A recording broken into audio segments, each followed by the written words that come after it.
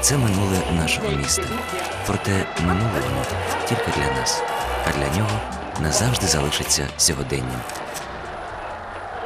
У Дніпропетровську відкрилась виставка творів живопису фламандської і голландської шкіл.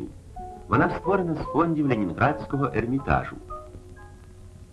«Младенці Христос та Йоанн Хреститель» – картина невідомого учня Рубенса. «Селянський танець» Абрахама Тенірса, одного з видатних фламандських художників 17 століття. Офорт Ван Дейка – портрет художника Сутерманса. «Мотальниця» – твір Герарда Доу. «Зима» – пейзаж голландського художника Абрахама Берстрата. «Бурхливе море з кораблями» – робота Сімона де Флігера.